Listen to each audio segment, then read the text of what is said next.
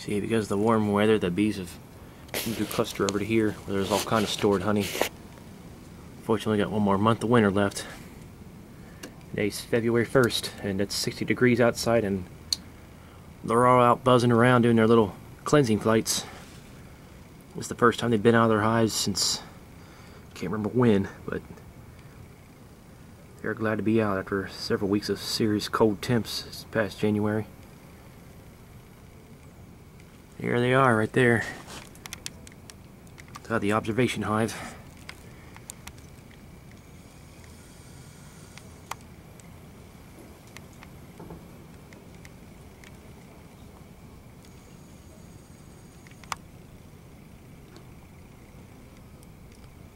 Hopefully they're in there raising brood.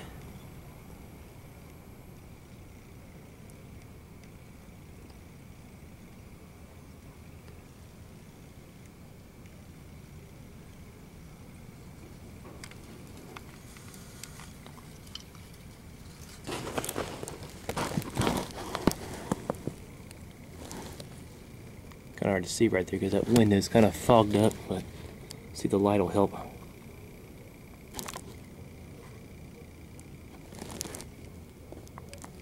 There you go. Now you can see better.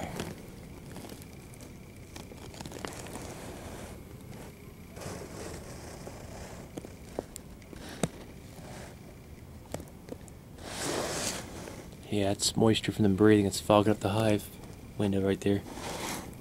Right there in the back, you can see all kind of comb right there.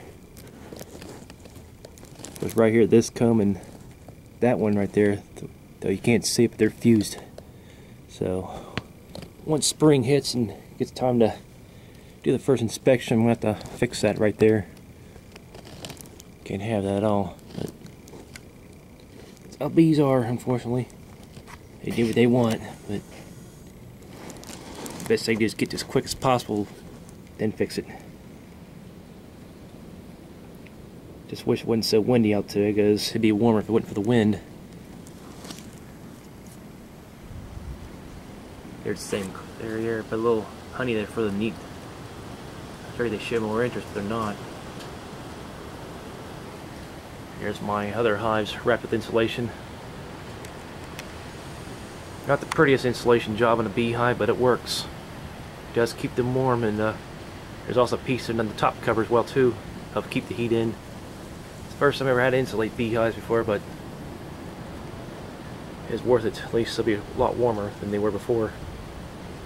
The red hive in particular is the one I was worried about the most because they didn't have hardly anything, so I had to put 2 honey supers on it, which had frames 3/4 of the way full of honey, and gave it to them, and they're all whipping them supers, and I'm having to feed them as well too.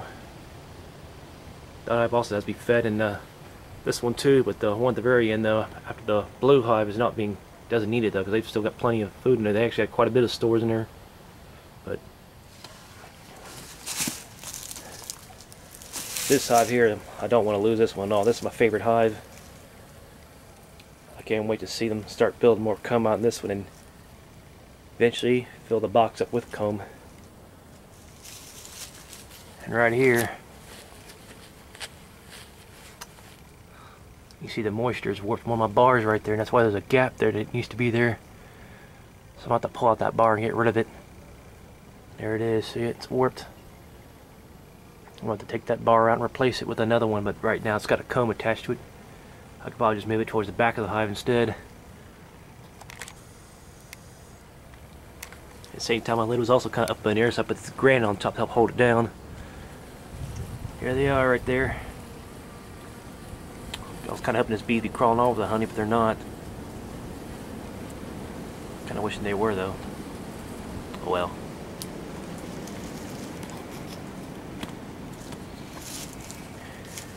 Here's the feeder I'm using inside this one right here. Cut a hole through the lid, and inside you can see a jar with food in it for them too. And yes, the bees are using it too. Turn the light on again so you can see. Whoa. Got an angry bee here looking at me. Get back. She's not happy. That bee flying around, she's not happy.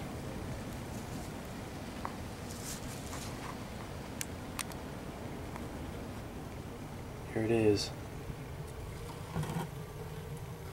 And you see they're up in there too. That's where I want them at. So long as they're right there where the food is at, they're good. I was worried about this hive wintering because they have all these irregular combs of different shapes and sizes and everything, and it makes it harder for them to winter cluster on. But hopefully, if they make it through this last month of winter, they can build them all out, make them where they're all uniform. But I'm glad I was able to get them to build up more than what they build out the combs they got right now and make more combs, but they still got a ways yet to go. Yep, you can see them down there, right there. See that? Zoom in.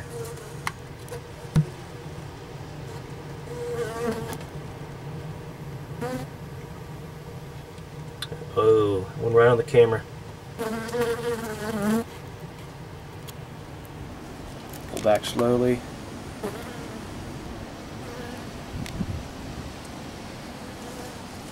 Back slowly, I don't want to attack me. She's flying around, she's not happy. Make it down low. Back to the